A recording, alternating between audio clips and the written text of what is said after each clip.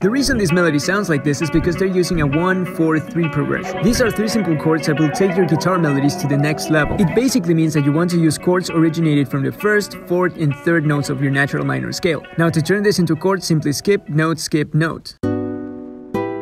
Now this is what you want to start with every time. To make this even more realistic, I recommend moving these notes one octave higher and doubling the first note. And now to make this into a Spanish-like arpeggio, Amari uses a 1/3 beat grid and simply goes up and down these notes.